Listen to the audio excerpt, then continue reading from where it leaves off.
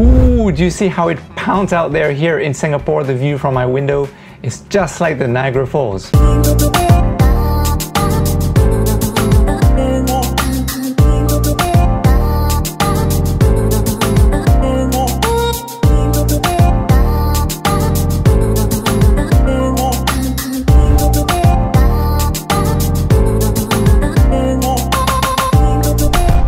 Welcome back. Remember to like and subscribe, share some love so that more people will get to see this channel and together we can grow the community. Yeah, that's what it's all about. In today's season 1, episode 8, thank you very much for your continued support, guys. I'm very happy to announce that the developers from VirtualSpeech provided me with a demo of one of the paid premium courses, which I'm very excited about. All right, without further ado, let's go into the Oculus.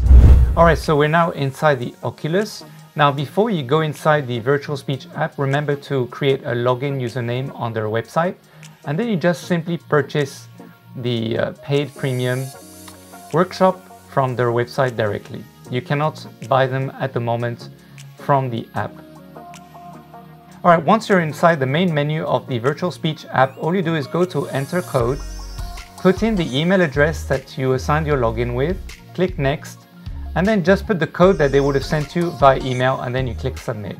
After that, you'll be brought back to the menu and it will have a little pop-up to say installing.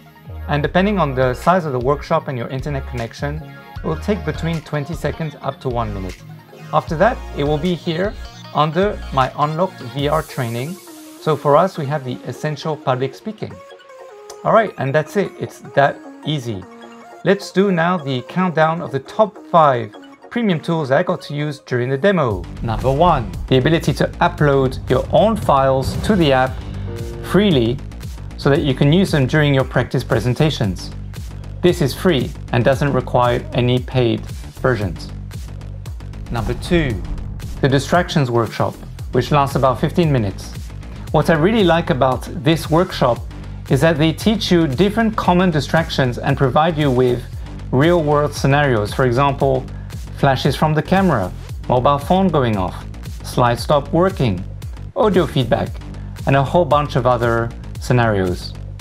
So they will actually place you in a room with these scenarios that will take place at random moments.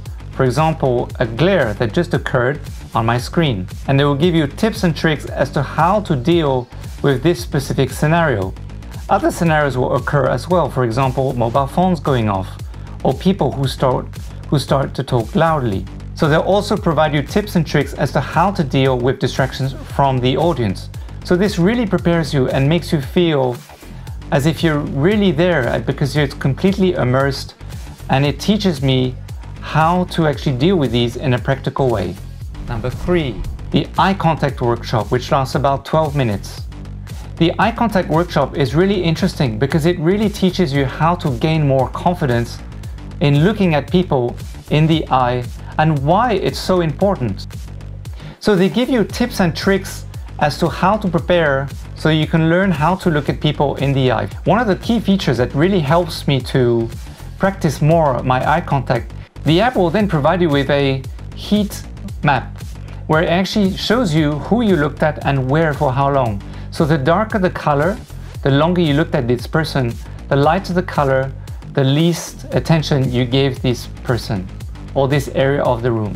Number 4, giving impromptu speeches. So in the impromptu workshop, they put you in a room with slides that they show completely randomly, and you have 30 seconds to deliver anything that you want. This really helps me to prepare within an immersive environment about delivering a speech and talking about something without having to look at my slides, and makes me feel more comfortable to be within this environment where there are strangers who are looking at me. Number 5, the analysis button. The analysis button is really awesome. One of the rooms is a TEDx style conference room. Another one is more of a charity room.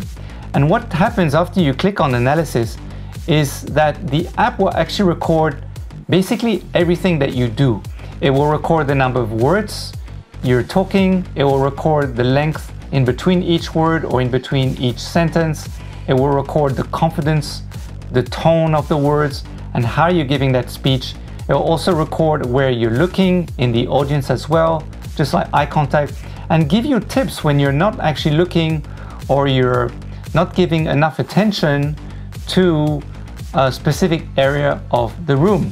So when you're talking, you also see the level down there with the bar that tells you how loud you're talking.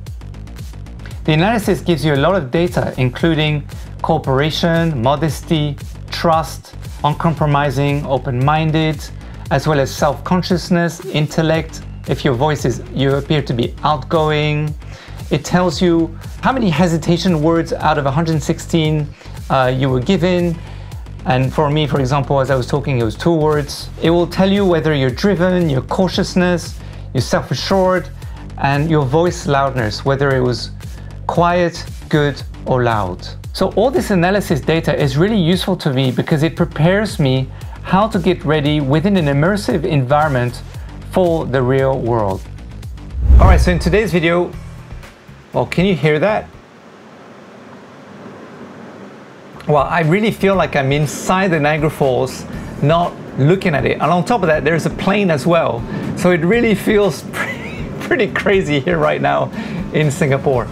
Okay, so remember to like and subscribe. Comment below, let me know if this video helped you at all. And also put some ideas so that we can help other people and I can go out there and shoot some pretty cool content.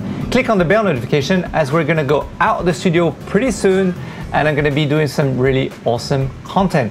VirtualSpeech, thank you very much for providing me your demo to try out one of the courses.